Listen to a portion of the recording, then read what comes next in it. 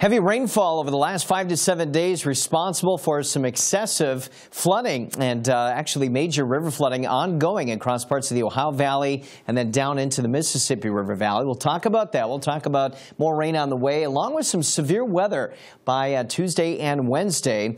And then as you head farther west today in the central and southern plains, we're talking fire weather concerns, and then farther west into the high elevations out west, some snow. All right, so this is what it looks like in Covington, Kentucky, right near Cincinnati, the Ohio River at moderate flood levels. You can see how much water we're dealing with in these particular areas. But again, right along the Ohio River and places along the Ohio Valley down into the lower Mississippi Valley, you can see a number of green colors. That indicates all of our flood warnings, which again is all due to the fact that we had significant quantities of rain over that 5 to 7 day period. Now, if you go back through the entire month of February, some spots here picking a double-digit amounts of rainfall, and we're talking nearly 10.5 inches of rain in Little Rock, or at least precipitation, and then Louisville actually seeing its wettest February on record with 10.47 inches of rain, and then Evansville, Indiana also seeing its wettest February on record. Here's the additional rain that we expect to see through 7 p.m. Wednesday.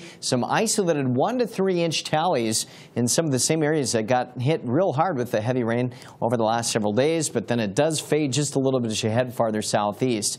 Now on Tuesday we could have some severe weather. There's a marginal risk of severe weather out near the Arklatex, and it continues on Wednesday, but now being upgraded to a slight risk of severe weather. On Saturday, we actually had severe weather in the Ohio and Tennessee Valley, which did include tornadoes and some fatalities. As you head back to the west, we're seeing some snow in the high elevations. A number of winter weather headlines have been posted here, and it will be nice to see some additional snowfall in the Sierra Nevada range coming up.